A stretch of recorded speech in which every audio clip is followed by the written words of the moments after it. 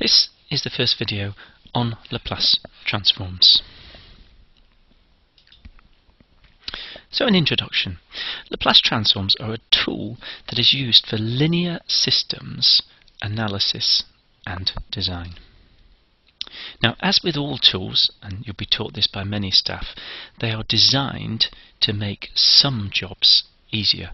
Obviously, you need to decide for which jobs Laplace is an appropriate tool. Now, you're strongly advised to become fluent in Laplace because the analysis and design of linear systems is relatively straightforward if you use this tool, but often not straightforward without this tool. And obviously, a lot of engineering courses require you to use it. Now, as with most videos that have been produced in this series, the intention is not to give a detailed and rigorous presentation that a mathematician might like, but rather a pragmatic one that engineering students can use. First then, what's the definition of Laplace? Well, you'll see I've put it in this box here. We've got this interesting formula. The Laplace of f of t, which I'm going to define as capital F brackets S, is given as the integral between 0 and infinity of f of t e to the minus st dt. Now, for the purist among you, there is a slightly more complex formula, this one here. However, I'm not going to bother with that because I think that's more for the mathematicians to worry about. Now, I'm also going to make the point, you can see at the bottom, that these videos will give a few examples, but not lots and lots. If you really need more examples, then please do look in the textbooks. So, common signals. Within linear systems behaviours, there are a number of common signals. And thus, what we need is to know the Laplace transform for those signals, because they're the ones that we're going to be using all the time. So what might these signals be? Well, the signal 1, or a constant, and that could be a constant of 3 or 4 obviously. Signals like t and t squared and t cubed and so on.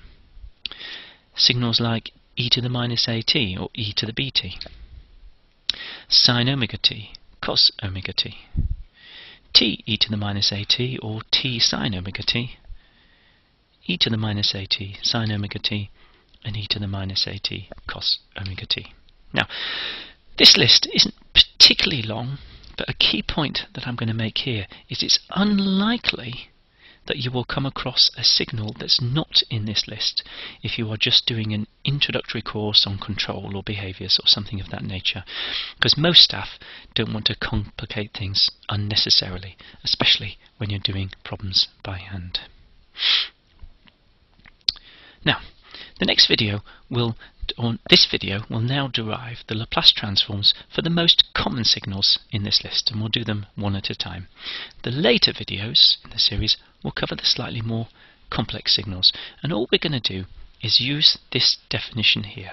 So there's nothing secret, no tricks, it's just apply the definition and plug into this formula the signal that you've got. Now, just some warnings. With conventional Laplace transforms, the signal is taken to be 0 in negative time. Now, you might say, oh, but my signal wasn't 0 in negative time. This is somewhat confusing.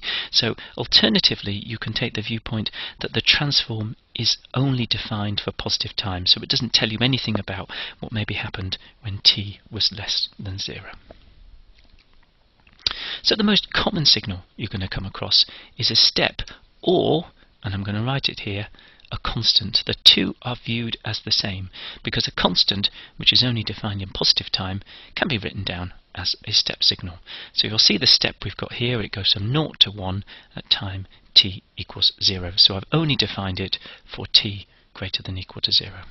Now what I'm going to do next is simply plug this in to the definition for Laplace. So the Laplace of 1 is the integral between 0 and infinity of 1 times e to the minus st dt. Now there's a subtle point you'll see in some books. We're going to assume that s is greater than 0. Again, I'm going to leave that for the mathematicians and the purist and just pass by that. So when I do this integration, this is what I get. Minus 1 over s e to the minus st with limits 0 and infinity. Now if you put in the limit of infinity, you'll find that you get the answer 0. And so then what I'm going to get is minus minus 1 over s, and then you've got essentially e to the 0, which is 1, and so the answer you get is 1 over s. So what you get is the Laplace transform of a unit step is given by 1 over s. The next common signal you might come across is an exponential. So here you'll see I've done e to the minus t, and again you'll notice I've only plotted it or defined it in positive time. So again, all I'm going to do if I want to do Laplace of a signal, something like e to the minus at, is plug it into the formula. So there's the integral between 0 and infinity, e to the minus at times e to the minus st dt. And obviously there's two exponentials there, so I can combine them, and that gives me the integral between 0 and infinity of e to the minus s plus at dt. If I do that integral, then what I get is this, minus 1 over s plus a times e to the minus s plus a times t.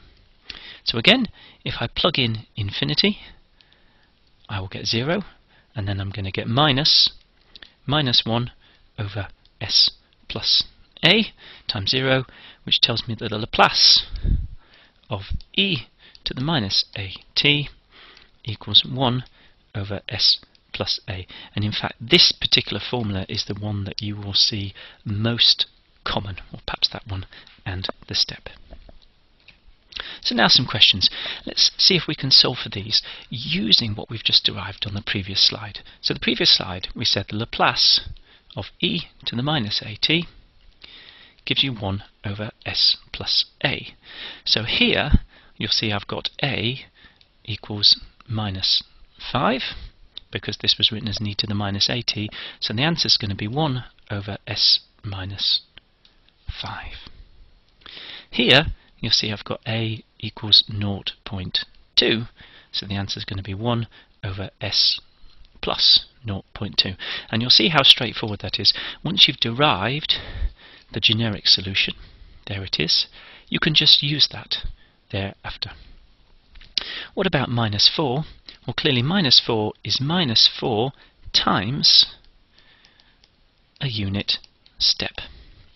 Now the Laplace of a unit step was 1 over s, so the Laplace of minus 4 times a unit step will be minus 4 over s. So again you see how straightforward this is once you understand the key results. Now, linear operations or superposition. Hopefully it's obvious to you that if you add two signals together, so here I've added a1 times f1 to a2 times f2, then the Laplace of that sum is the sum of the two Laplaces. I hope I don't need to prove that, and you should be able to write it down and convince yourself. Now what this means is that if I got a signal which was a combination, here it is something like x equals 2e to the 3t plus 4e to the 6t, and I wanted the Laplace transform of that, I can do it as twice the Laplace transform of e to the 3t plus 4 times the Laplace transform of e to the 6t, which is going to give me 2 over s minus 3 plus 4 over s minus 6. And again, I hope you can see how straightforward that is. Because you know the Laplace of simple exponentials, then you can do those two bits by inspection and then just add the results. So here's a couple of examples for you to try. Find the Laplace transforms for the following signals. And what you need to do is just write Laplace of minus 2, that's a constant, is going to be minus 2 over s, and Laplace of 0.4 e to the minus 3t is going to be 0.4 over s plus 3, and therefore the result, I'll just squeeze it in here, it's going to be minus 2 over s plus 0.4 over s plus 3. Now clearly you could give those two terms a common denominator by multiplying up, etc., etc., but I'm not going to bother with that at this point here. For the next one down here, then if I just do this more quickly, the Laplace of the first signal is going to be 0.2 over s plus 4. The Laplace of the second signal is going to be 0.6 over s minus 2. And again here you could multiply up and write, therefore I've got 0.2 into s minus 2 plus 0.6 into s plus 4 divided by s plus 4 times s minus 2. Another common signal you might come across is a ramp. Now this is much less common than a step, but it does occur occasionally. So you're asking yourself, if I want the Laplace transform of a ramp, I need to do this integral here. The integral between 0 and infinity, t e to the minus st dt. So how will I do that? Well, here you need integration by parts. So I've written down the formula for you in case you've forgotten it. The integral of u dv dt equals uv at the limits minus the integral v times du dt. So here I'm going to apply that formula to the integral that I've got here. So you'll notice what I'm going to do is I'm going to make t, this t term, equal to u, and the e to the minus st equal to the v. Okay? Oh, sorry, equal to dv dt. I've written that in the wrong place, haven't I? That was a bit careless of me. I do apologise. So e to the minus st is going to be the dv dt term. So if I do that, you'll see the bits that I just calculated the limits, the uv, is t e to the minus st over minus s evaluated at 0 and infinity, and you'll notice that just gives you 0. Okay? And then if I calculate this v du dt, I end up with this particular integral here. Now what you'll notice is that particular integral can be rearranged to 1 over s times the integral between 0 and infinity e to the minus st. Clearly s is not an integration variable because that's t, so I can take it out of the integrand, which is what I've done here. And then if you look at this, you'll see this integral between 0 and infinity e to the minus st is just what we did for the unit step. So by inspection, that integral gives me 1 over s, and therefore the result is 1 over s squared. So there's the Laplace of a ramp, 1 over s squared.